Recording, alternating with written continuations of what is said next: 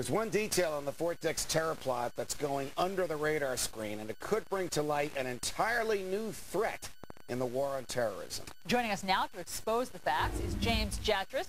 He's a former Foreign Service officer with the State Department and now with the American Council for Kosovo. James, thanks for being here. Thank you, Allison. Glad to be here. What is the main point that the mainstream media is missing? Well, it's interesting how quickly officials, including Tony Snow at the White House, moved to say there was no foreign terrorist connection to this plot, when it's quite clear there was a foreign, and indeed is a foreign terrorist connection to this plot, namely the affiliation of at least one of the members of the plot with a known terrorist organization that's been allowed to operate with virtual impunity here in the United States for the better part of a decade. It's the Kosovo Liberation Army. This is a jihad terrorist organization that has wreaked havoc in the Balkan region, burning churches, monks beheaded, that has been connected to the Madrid and James, London bombing. Why doesn't the government know this? Or if the government does know it, and you used to work for the government, why hasn't it told us?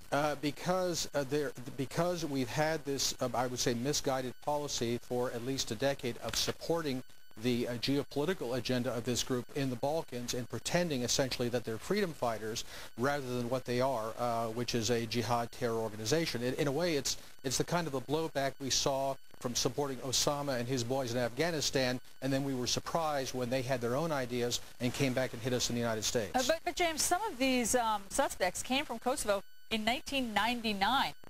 They were refugees. So what makes you think that they're still linked to the KLA?